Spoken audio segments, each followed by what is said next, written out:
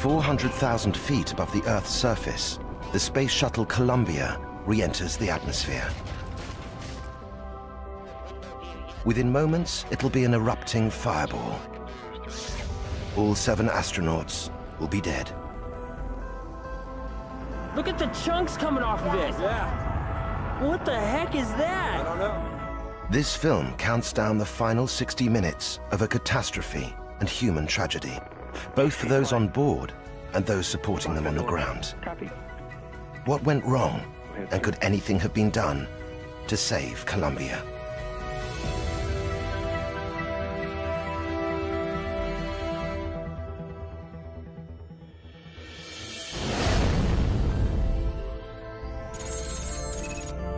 February the 1st, 2003. 280 kilometers above the Earth.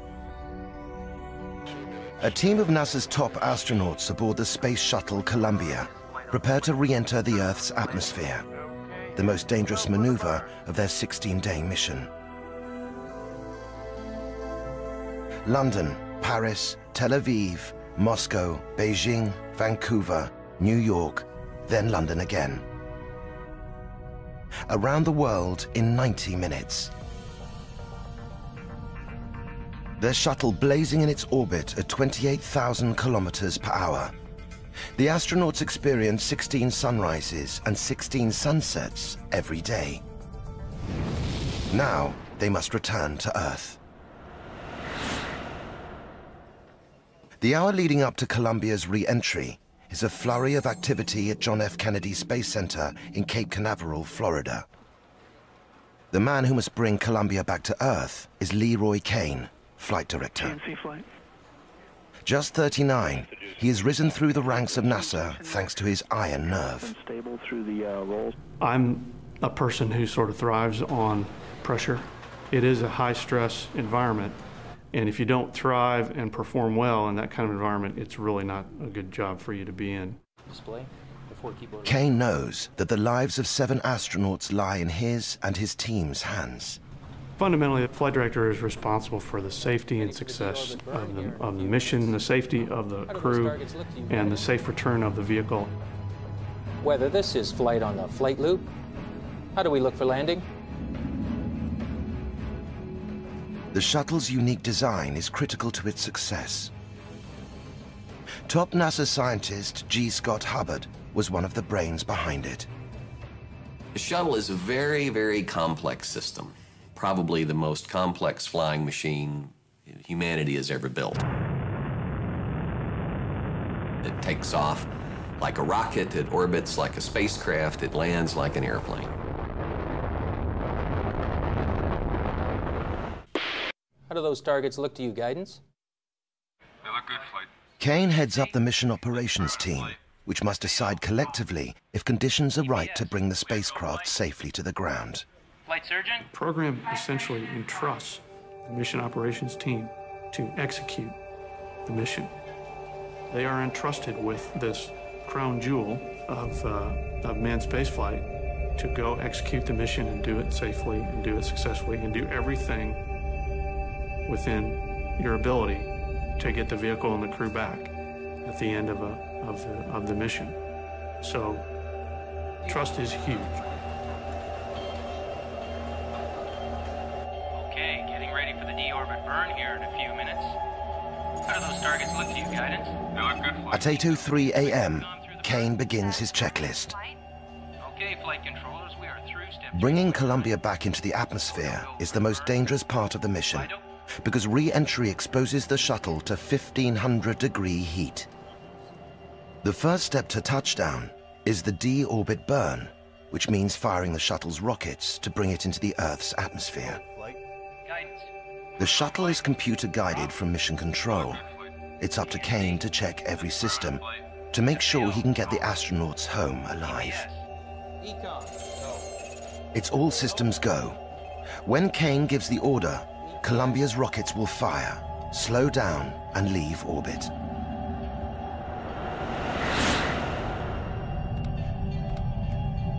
Columbia mission commander Rick Husband has dedicated his life to being an astronaut.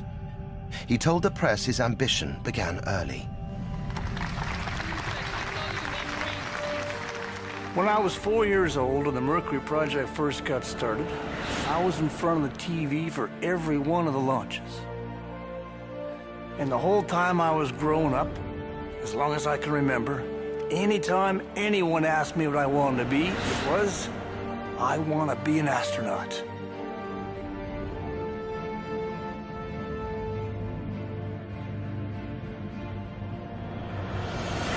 Canadian astronaut Julie Payette flew with Rick Husband on a previous shuttle mission. We were both rookies, new guys on the block, which is, you know, a particular bond because you experience this new thing, spaceflight, together. Rick is a Texan from Amarillo and spoke with a very distinctive Texan accent. It was a joy to fly and have this experience with him. Capcom flight. We're go for the burn. They can perform the maneuver on time. Columbia, Houston, you're go for the burn and you can make the maneuver on time. Okay, Houston, go for the burn. How do we look for landing? Kane's team have never seen him flinch. Today, that'll change forever.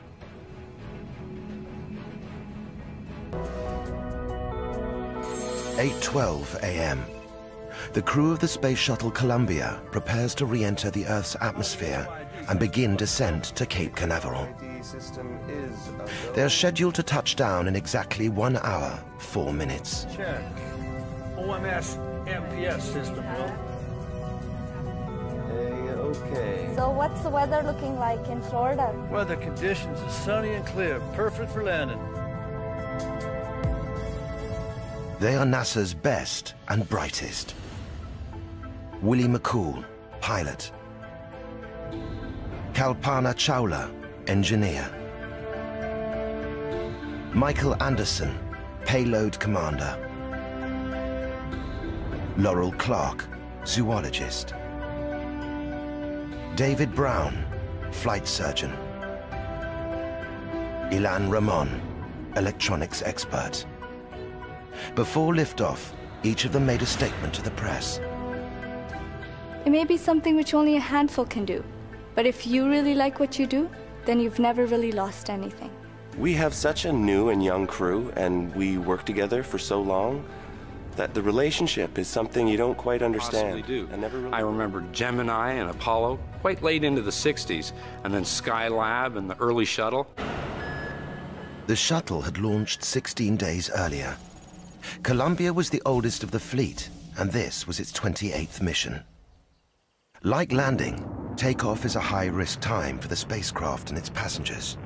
Commander Rick Husband, as he is currently in the White Room, our pilot, Willie McCool. This is his first flight. At launch, the Columbia weighs 4.5 million pounds. Much of that weight is fuel, housed in an orange foam-covered tank directly under the shuttle. Basically, the Columbia is hardwired to a big bomb. Space exploration is a risky business. It is foolish for anyone who's in that arena to pretend to the public that there aren't significant challenges and that there aren't risks, including the risk of death and tragedy. The shuttle is a risky vehicle. It needs to be replaced.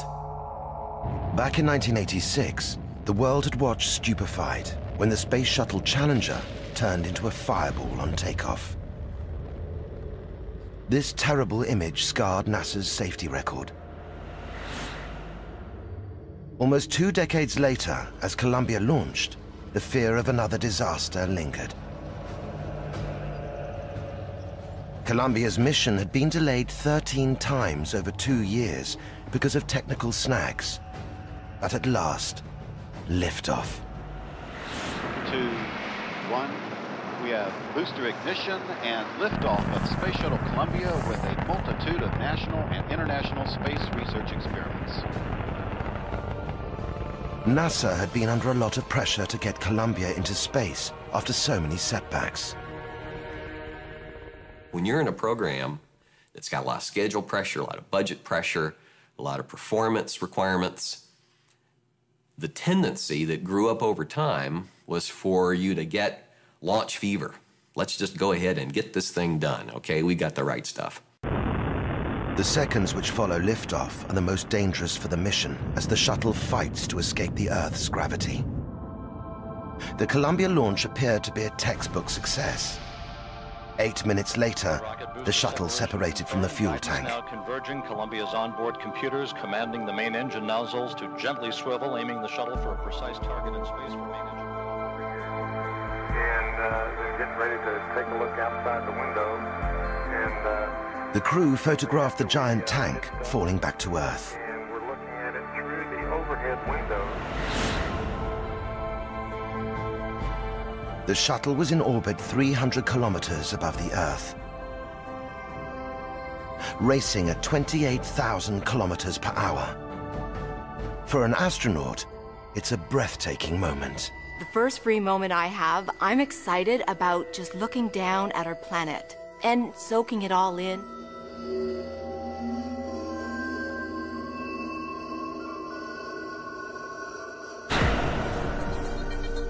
This mission was for space research. The shuttle bay was fitted with a science lab to conduct experiments designed to help scientists learn about long-term survival in space. Where did we come from? Are we alone? Where are we going? What happens when a living system leaves the planet of origin, leaves this Earth? The experiments ranged from tests on animals, fish and ants, to the study of weightlessness. I think it is critical for understanding how life works to understand the role of gravity. And if we're ever going to take the probably 3-year trip to Mars with people, we have to learn a lot more about how you fix the problems that weightlessness creates. Despite all the training, nothing can prepare astronauts for the experience of zero gravity.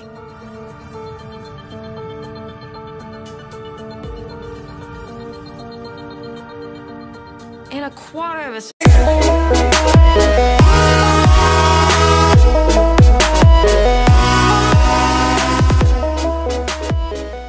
You're still strapped into your seat, but you can tell you're already floating in it, and then stuff starts floating in the cabin. And then your brain says, whoa, nobody told me about this.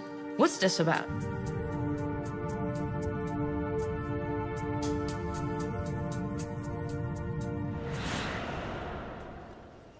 Take a look at this. One day after what had seemed a perfect launch, a team inspecting video footage discovered that a piece of foam cladding from the main fuel tank had come loose and hit the shuttle during liftoff.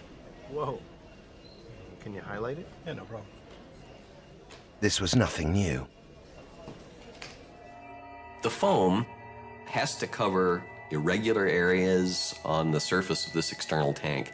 It's a huge amount of acreage. I mean, you're covering hundreds and hundreds of square feet or square meters. The foam doesn't stick perfectly. And so every flight, literally every flight of the shuttle, some of it comes off. It was, in NASA speak, an in-family problem. Yeah. They called it popcorning, but this chunk was bigger than normal, the size of a 50-centimeter TV screen. It was clear from the video that the foam had hit the orbiter's left wing, but there had been foam hits before. No one was unduly worried. It was probably a day or not more than 2 days after we launched, and I had seen some video. At the time, I didn't know what it was. I didn't know if it was foam. I didn't know if it had impacted the wing. I knew that the engineering teams were off looking at it to determine whether it was something that we needed to be or should be concerned about. 8:20 a.m. The countdown for Columbia's re-entry to the atmosphere is well advanced. But though the foam hit's been known about for 2 weeks, there's a consequence neither crew nor ground control are even now aware of. 2 days into the flight, a piece of the leading edge of the left wing hit by the foam fell off. Unseen and unknown, there's a gaping hole in the shuttle's left wing. It went unnoticed at the time because from the command capsule on the Columbia, the crew could not see the wings. And the computer systems on the shuttle were so primitive that the data from the wing's sensors could not be processed on board.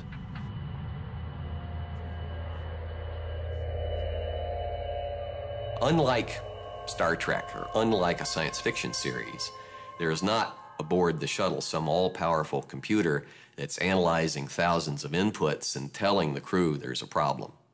The shuttle is based in the technology of the late 60s and early 70s. The primitive computers that are on board compared to your laptop aren't hooked up to sensors, and even if they were, they're not capable of doing a lot of real-time analysis. The shuttle could easily orbit in space with an undetected hole in its wing, but it would not be able to return to the Earth's atmosphere. Blissfully unaware, the astronauts held a video conference with Earth and the International Space Station the day after the piece of wing fell off. Hey, Alpha, this is Columbia. How you doing over there? We're doing great. We're so glad to see you guys made it into orbit. Yeah, we're glad to be here too. And everybody's doing a great job, and I'm really excited to be able to talk to you guys. One space lab to another big old space lab.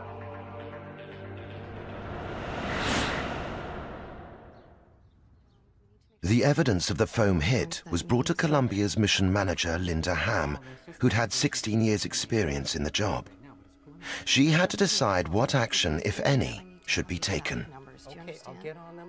The big question was whether the hit had merely damaged the tiles on the outside of the wing, or whether there might be burn-through to the panels of the wing itself. She chaired a series of conference calls with NASA engineers about the potential danger.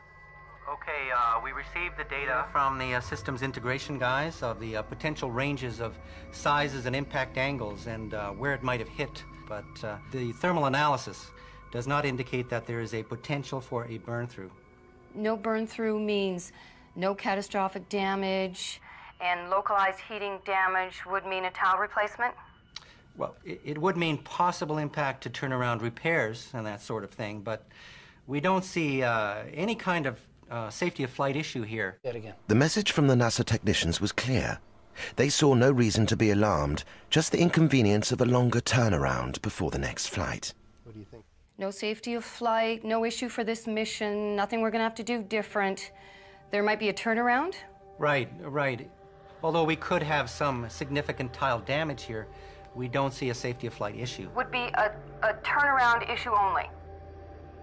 Right. We would get vehicles back on the runway and have lots of damage of this type to the heat shield tiles in the thermal protection system. And so we had a lot of experience with dings and nicks and chunks out of tiles that turned out to be a reuse issue. And so that's what I had understood this to be. And so I didn't have any concerns as we entered into the preparations for deorbit and entry and landing. Anxious to avoid any awkward questions from the press, engineer Steve Stitch informed Commander Rick Husband of the problem. Hey, Rick. Yeah, Steve. There's one item I'd like to bring to your attention.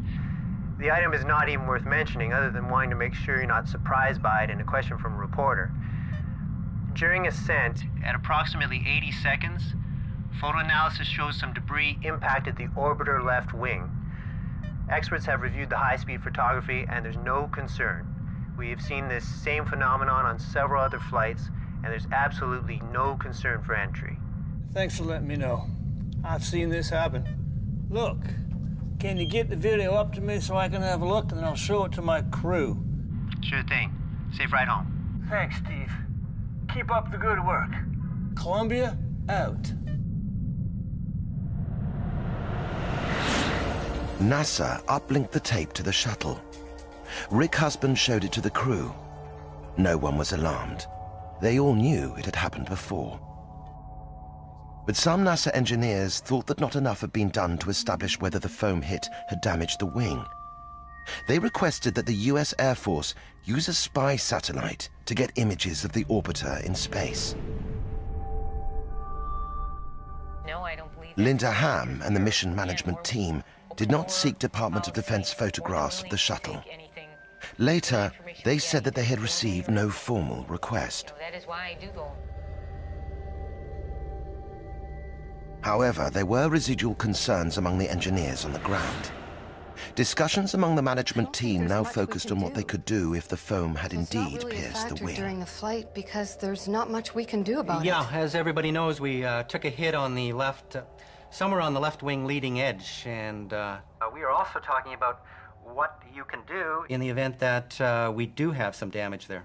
Right, okay. So we ought to pull... Linda Ham asked for comparisons to be made with previous shuttle flights. the data from 112 or whatever the flight was, just to make sure. Yeah, and we'll do that. Then Ham delivered an explicit admission. NASA was helpless. You know, I really don't think there's much we can do. So it's not really a factor with this flight because there's nothing we can do about it. Okay.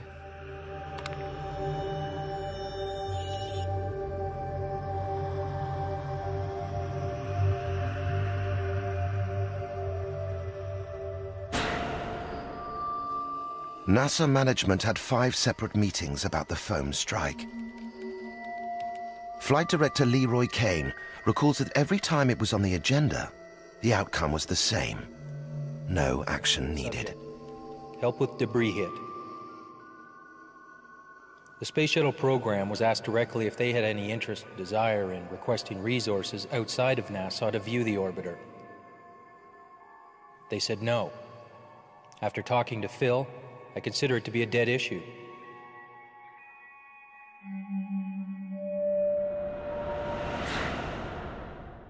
Two days before their scheduled return to Earth, Husband, McCool, and Chowla ran a complete simulation for re-entry. Husband and his team were confident. The Columbia was technically ready for touchdown at Cape Canaveral at 9:16 on February the 1st. No one on board the shuttle or on Earth had any idea that there was a gaping hole in Columbia's left wing, and the astronauts were doomed. Just over half an hour from their scheduled touchdown, all systems seemed perfectly normal on the Space Shuttle Columbia.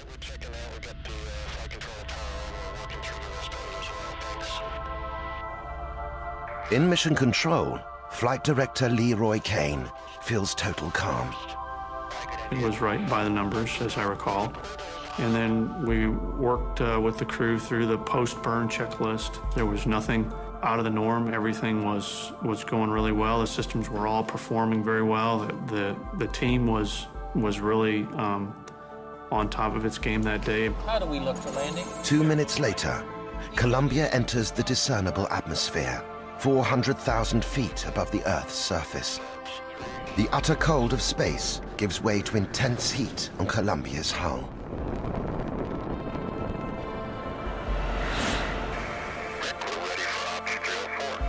Right on cue, the temperature of the shuttle's wing soars to 1,400 degrees Celsius.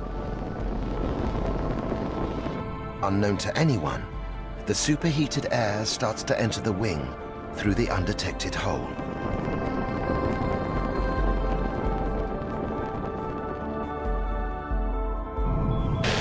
Rick Husband and Willie McCool start the re-entry procedure. It is completely computer-controlled.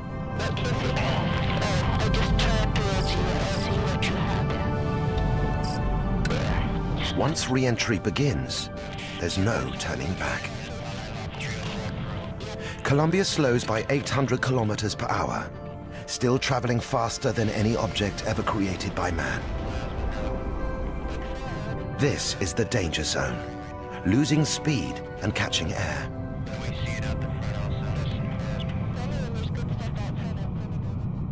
You have to go from 17,000 miles an hour to 0, sitting on a runway somewhere, in the span of just a few minutes. That means that you have to give up a huge amount of energy in a short period of time. That translates into a lot of heat. Inside the command capsule, the astronauts stare in awe at the raging heat outside the glowing windows. This is amazing. It's really getting really bright out there. Yeah, you definitely don't want to be outside now. They have seen it before, but it never ceases to amaze.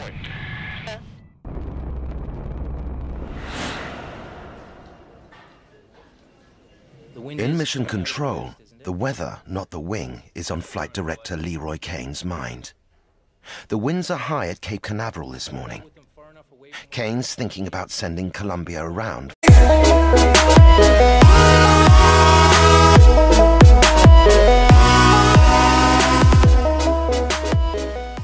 for another orbit.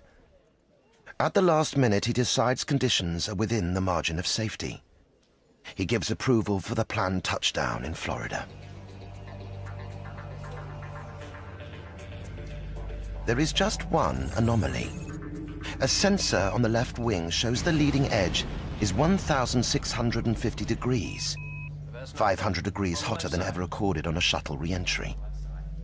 At mission control, technicians are puzzled by the unexplained temperatures. FYI, I've just lost 4 separate temperature transducers on the left-hand side of the vehicle. Hydraulic return temperatures, 2 of them in System 1 and 1 each in Systems 2 and 3. The mechanical systems officer called me and said that we were seeing indications of some temperature sensors that were off nominal, and they were sensors that were in the back of the wing near the control surfaces. These high temperatures are coming from the landing gear area of the left wing. If anything has gone wrong with the shuttle's landing gear, Leroy Kane knows the shuttle can't land. Well, that's not funny. 4 hide return temps? To the left outboard and inboard elevons. The technicians struggle to interpret the data coming in from the shuttle's hydraulics. NDM or anything at all? I mean, you're telling me you lost them at exactly the same time? Oh, no, not exactly. They were within probably 4 or 5 seconds of each other. Where's that instrumentation located? They are located on the aft part of the left wing, right in front of the elevon. Copy. Kane tries to make sense of the temperature data coming from the left wing. There was no bus, no cable, no MDM, no single thing that was common to all of those measurements, except the fact that they were all in the left wing. That was the commonality, as it turns out. Right on schedule, the shuttle executes a computer-controlled roll to the right.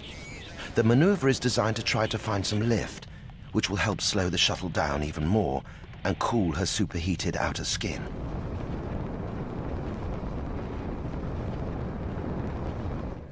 The shuttle is still doing everything that it's supposed to. Kane reassures himself the problem with the sensors on the left wing is a computer error. Copy. We began to look around the room and ask the other team members, hey, how's it look? Everything's going fine. And the reason everything else was working fine is because the orbiter was continuing to fly fine. All of the rest of the systems were continuing to function normally. Columbia seems to be performing perfectly. What no one realizes is that the breach in the left wing is pushing the thrusters into overdrive to compensate. We know now it was firing continuously in order to correct for the wing with the hole in it that was starting to disintegrate. The shuttle is now heading towards Earth at a speed of 17,000 kilometers per hour.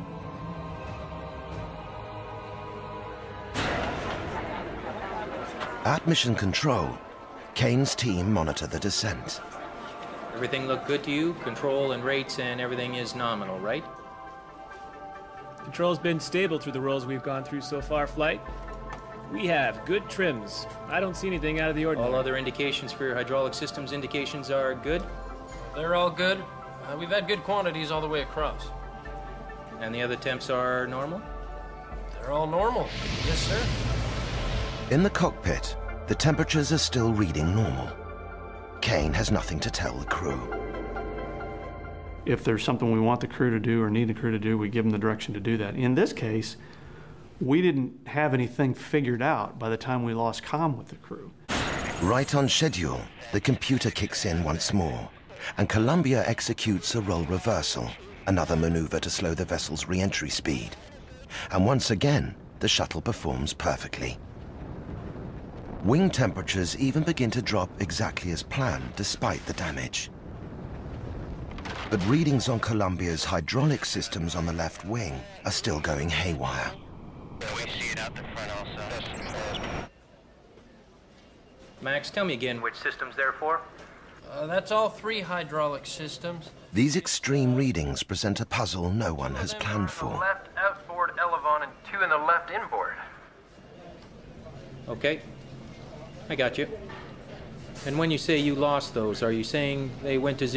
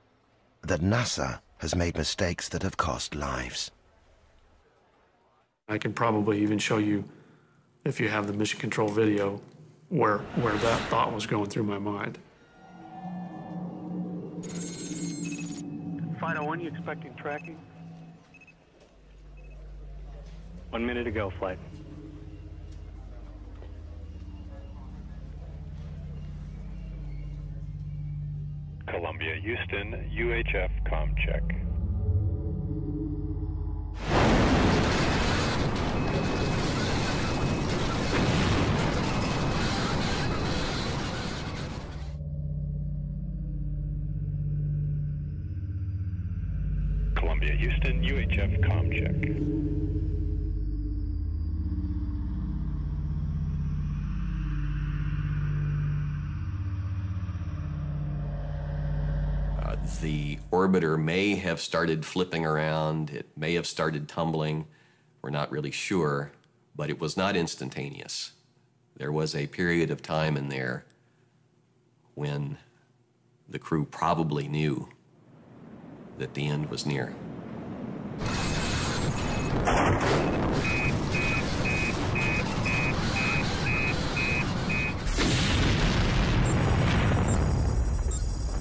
At 9 a.m., the Space Shuttle Columbia disintegrates. The flagship of the fleet, a screaming fireball over the desert.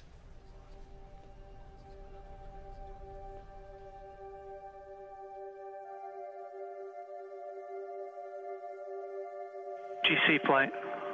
Flight GC, lock the doors. Copy. Mission control is now like a crime scene.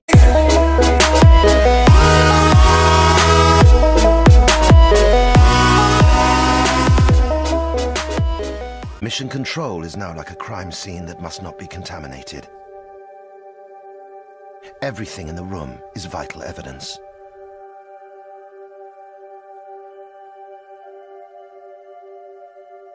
I just wanted to make sure that number one, folks understood that, again, stay focused on the task here. Let's stay within ourselves and stay within the system and keep doing what we know and understand how to do until we know more. And that's when I asked him to lock the doors. 7 men and women have died on Leroy Kane's watch. Marty, can you confirm that the DDMS folks in the Dallas area have been mobilized to the extent we're able to? Yeah, Rescue Coordination Center is mobilizing to that area. These were people that I knew, that I cared about. They were part of my, certainly part of my work family, and these are people that my kids and my wife knew and had relationships with. He was part of our family, and it was difficult to think about the fact that we may have just lost it.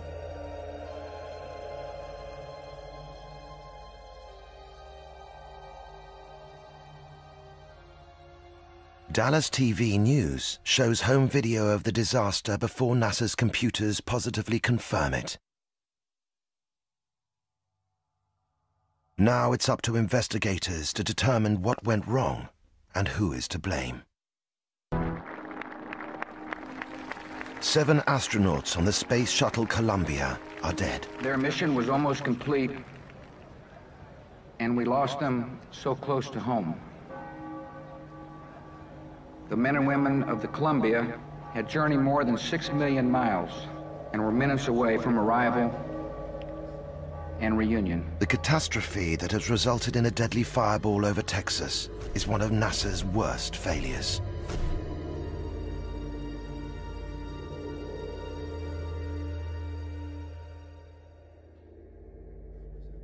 Hours after the disaster, NASA calls upon a retired Navy admiral with no axe to grind to conduct an inquiry. We are going to work with the NASA officials. Hal Gaiman starts to pick through the evidence. The investigation centers around the issue of the foam hit. Could mere foam have caused such a devastating breach?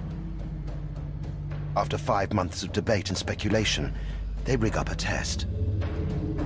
3, 2, 1, 0.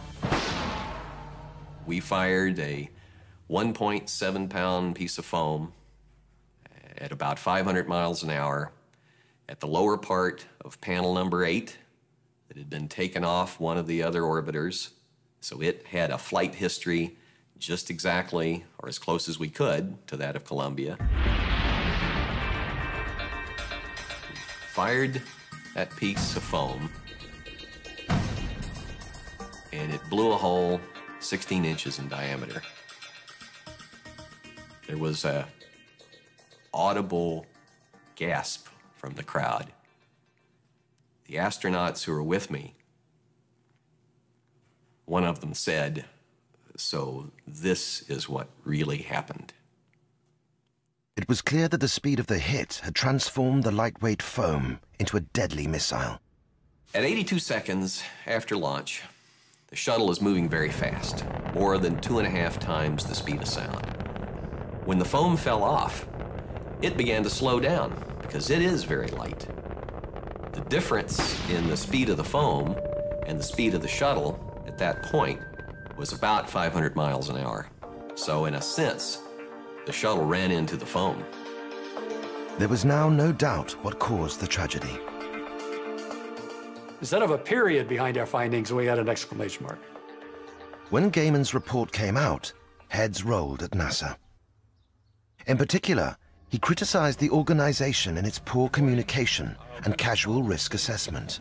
Process that we follow at all of our press conferences. I have a short. I mean, the shuttle program management was unsafe. They couldn't manage anything safely. I mean, they couldn't manage a bus line safely, much less a shuttle, because of the way they were organized. 3 top managers were removed from the shuttle program. There are some people who did the wrong things. They conducted serious discussions in the hallway. They didn't request detailed information. They made decisions based on flawed thinking. It didn't hurt me yesterday, it won't hurt me today. And those individuals now are no longer part of the program.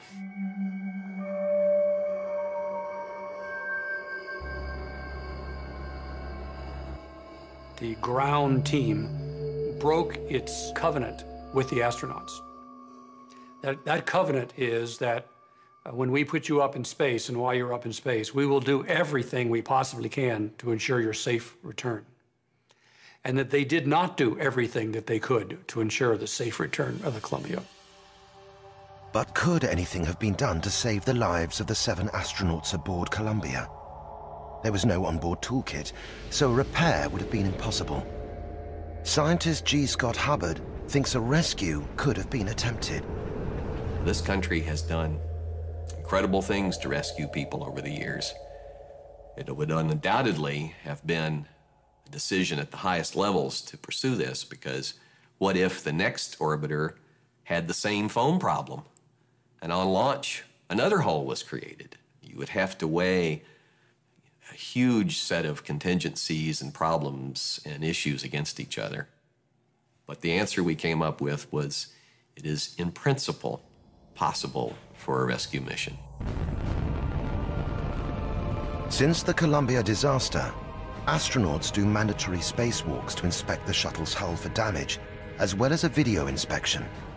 If they find damage, there is now a toolbox aboard to fix basic problems. For the 7 aboard the Columbia on the 1st of February 2003, these reforms came too late.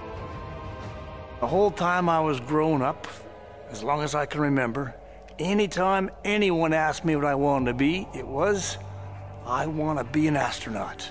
And when you talk to these people who are pretty old today, and you tell them that you're going to be in space, they look at you as a dream that they could never have dreamed of. There's always the potential for something going wrong. You know, we try not to think about those things. Leroy Kane remains a top NASA flight operative. He believes that if he or the crew had known about the hole in the wing, it would have been worse. The end for the 7 astronauts was at least mercifully quick.